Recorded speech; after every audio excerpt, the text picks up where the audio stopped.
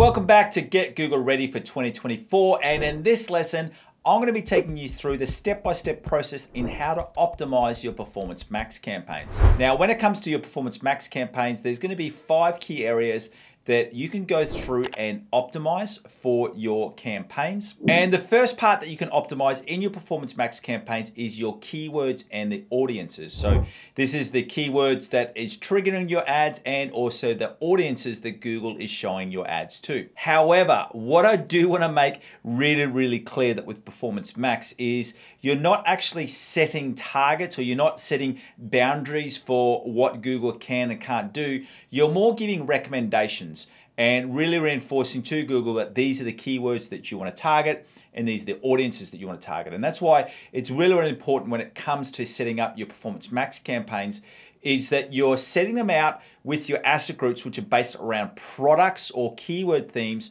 not around audiences. I see some people, they recreate the same products or keywords, but just targeting different audiences. And Performance Max doesn't work like that because Google makes it very clear that the keywords and audience inputs that you're giving the asset group are just that, very much recommendations. They're not going to be hard rules. So that's the first thing when it comes to keywords and audiences. Yes, you can go through and review your insights and you can add in extra keywords or add in extra audiences, but please remember they're just recommendations. The second thing that you can do when it comes to optimizing your Performance Max campaigns is your ad assets. So your different headlines, your different videos and your different images.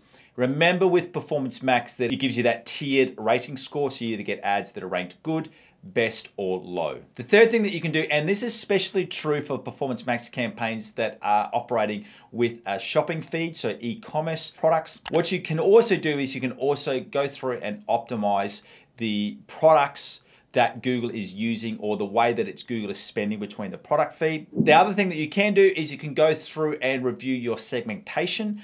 And what that means is that it's actually looking at how many different campaigns you're having and what products you've got in different types of campaigns.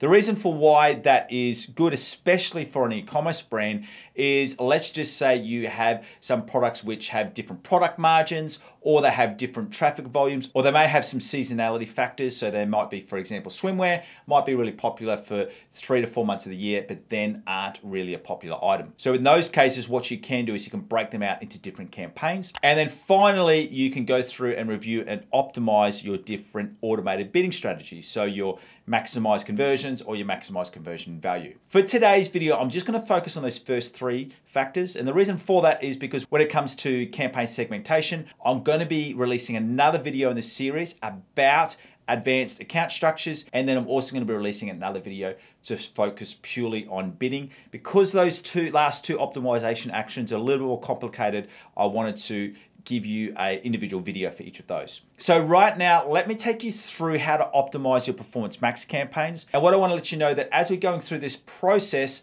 I'm going to be using my Google Ads optimization checklist.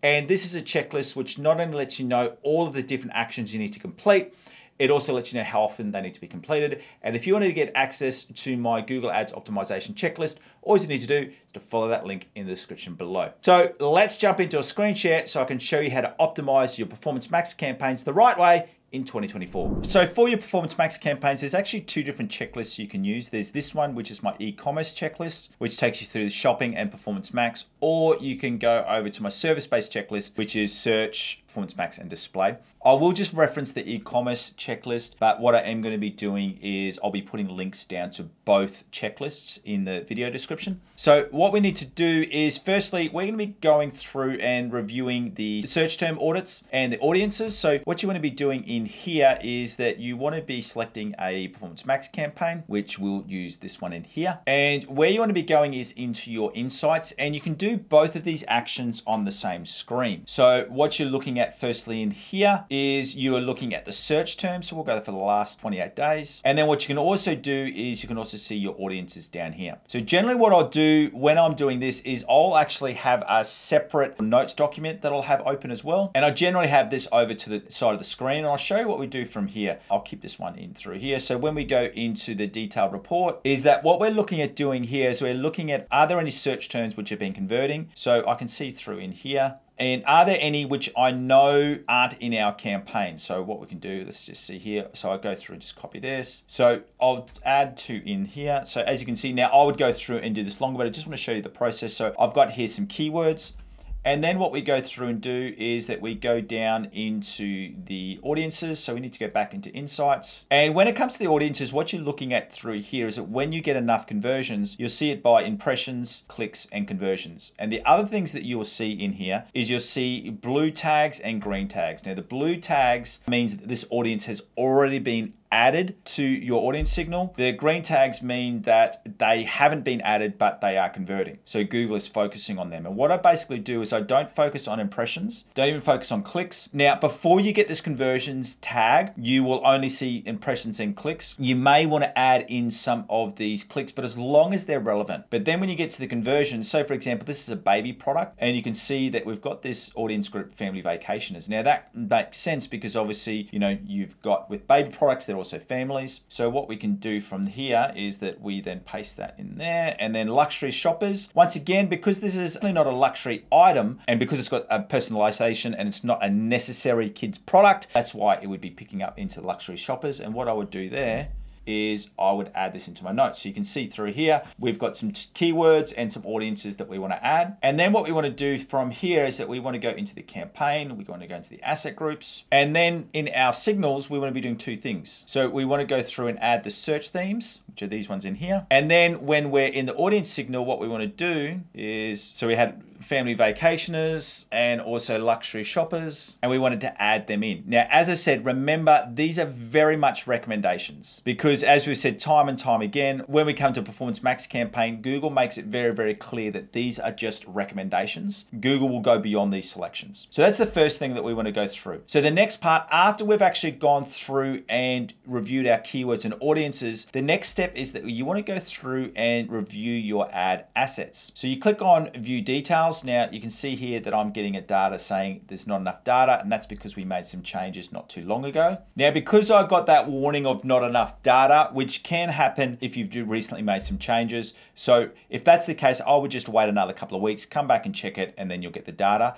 But what I'm going to be doing in here is I've come over to another campaign, and what you can see through here is we've got this good best. Now, what we want to be looking for is if there's anything with a low performance. So what I generally do from here is you can see on these long headlines, these 2 have low performances. So I'll go through into here, click the edit button, go into the long headlines, and basically choose those 2 headlines which had the performance, and then add in some other headlines. So what you're wanting to do through here, now this is different to a search campaign where you've got 2 physical ads. With this one, we're only using these performance markers. So what we do is we just go through and we want to update any headlines or descriptions that have a low. So there's a couple of images that I need to come up with and create new versions of those images so we can add in some extra testing. And then the third thing that we wanted to go through and show you how to optimize in your Performance Max campaign, and this one is only going to be relevant for e-commerce brands. So what you want to be doing is you want to be going through your listing groups, and what you want to be checking here is that you want to be checking to make sure that where Google is spending the money, you are also getting the same level of conversion. So what I'll be doing through here is generally what I do is I filter this down by cost, and what we can see through here is that we're getting a really good flow of where we're spending the money. We're also getting the most conversions and the most conversion value. Let's just switch it over to the last 30 days. What you want to be looking at is something like here, this product. Now we don't have enough data, but you can see that this is in the top 10 products in terms of spend, but it's not getting any conversions. So when you get a case like this, I wouldn't mark it off because this isn't enough data. Generally, you want to be looking at not only 30 days. Let's go back to